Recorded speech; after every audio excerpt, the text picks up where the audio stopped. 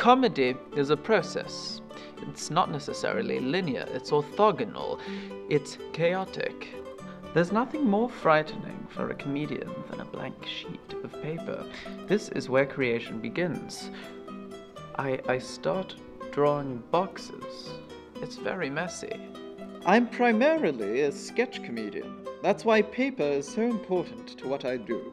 When Laura Tunbridge first approached me with the idea of a comedy show, I was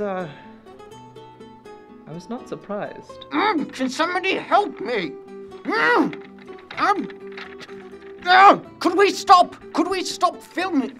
It's not an easy job to tell somebody their ideas are bad, but somebody's got to do it.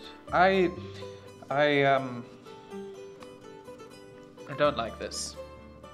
It doesn't work. I'd much rather have someone challenge me, because it helps me get up there. I'm theater trained.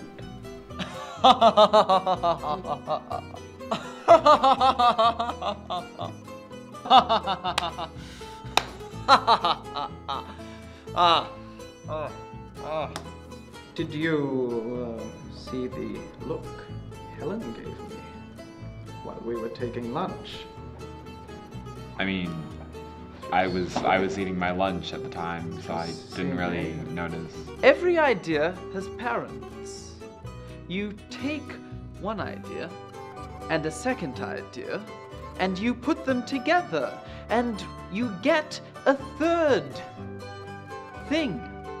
She was pretty focused on it. I mean, I'm sure she did look at you during lunch. She probably looked at a lot of people. I looked at a lot of people during lunch. One can only wonder is what I'm saying. Beethoven, Milton, Fannie Mae, Sir Paul McCartney. I'm the creative conscience of this university. Another man, Harriet Tubman. I'm here. I'm queer. But I'm not really queer.